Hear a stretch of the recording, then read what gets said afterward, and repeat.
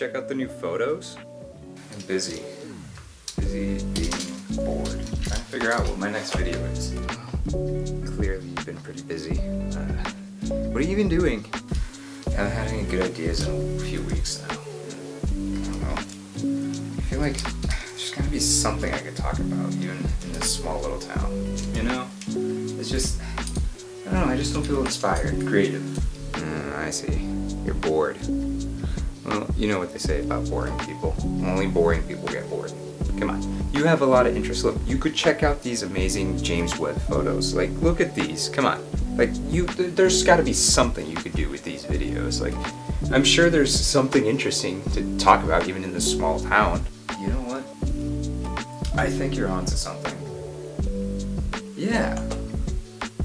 You know what? That's a good idea. I'm gonna talk about what's in this town, but that gives me an idea. Alright, let's talk about the history of this town. Yeah, I like that. Let's do that. That's today's video.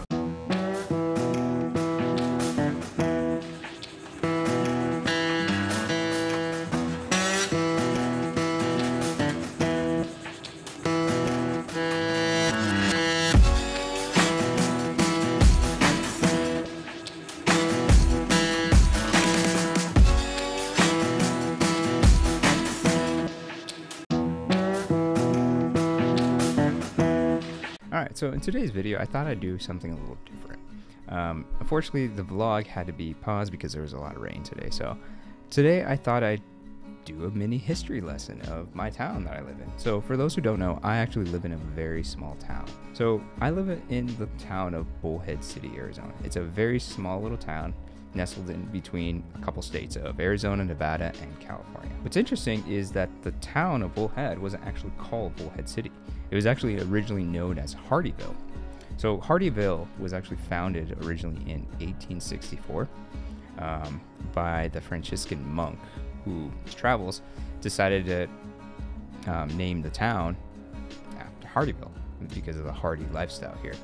When it was established, first settled in 1864, a lot of the natives out here actually already lived here and did a lot of farming and fishing and other sort of hunting in the area. What was interesting is from the first establishment of 1864 to 1833, the majority of the economy here actually ran on the steamboats. So a little bit more on that. But the steamboat industry is very interesting because the steamboats actually came from here and went all the way down up to even to Mexico near Puerto Isla. So I thought that was really fascinating. What was interesting is that this town eventually just became a refuelment town where people traveling out east from Colorado through the old Spanish road or trail out here to California, this town really became the main settlement for a lot of the, I suppose, industry for refuelment. So I thought that was interesting. And eventually there was a bit of mining out here. So Oatman, Arizona, was known as a mining town for a couple different rare earth minerals, and as well as out here near Nevada. But unfortunately that dried up very quickly, and a lot of people moved out to California where most of the mining happened. And it wasn't really decades later until they constructed the dam near the river. So in the Davis Dam is not as famous as the Hoover Dam, a little bit up north, but it's a dam that was constructed from 1942 to 1952, and the dam actually eventually created the Mojave Lake here. And the reason I mention this is because, again, the town heavily relies on tourism for its economy, and as the dam was completed, the town size also grew, and eventually Bullhead City was renamed from Hardyville to Bullhead City for the purpose that it would draw more crowds, so to speak. And the name actually came about from when you actually head out to the lake, there's a famous rock formation that looks like a bull's head. I'll show a clip here about what it looks like. But eventually the point was really to incorporate more tourism to eventually come to the lake and other areas. And, well, famously enough, it did work. This plan did work. And as the tourism of the community grew more and more, what I find fascinating is it started with steamboats and refuelment as the main economy, but as tourism rose, casinos were also starting to be built in the 1940s and 1920s as well, because we live in Nevada, really close to Nevada, gambling is completely legal everywhere you go in Nevada, which, very interesting enough, is the main reason they opened casinos out here. So as Las Vegas was starting to grow in the 40s and 50s thanks to the Hoover Dam, ironically enough, the Davis Dam also gave rise to a lot of tourism as well.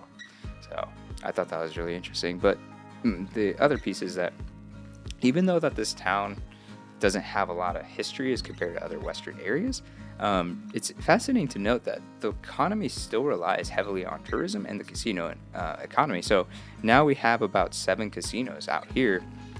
One is being remodeled, hopefully, and rebuilt. But the casinos are still what drives a lot of the economy, as well as the tourism that brings from the river and the lake itself. But it wasn't actually until 1984 that Bullhead City officially was incorporated as a town. Back in those days, the population was less than 10,000, and it wasn't until recently that the population boomed to about 40,000 in the whole collective area of Bullhead City, Fort Mojave, and Laughlin.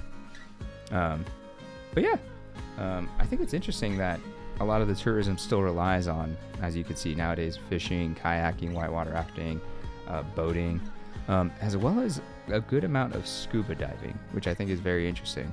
More on that in another video. Scuba diving in the desert. That's interesting. But anyway, I hope you guys like this little history video. I'm trying to do more interesting videos to kind of spice up the channel, but if you guys like this sort of content, let me know in the comments below. Like this video and subscribe. Stay tuned for all that. But until next time, I will see you guys next week. Later.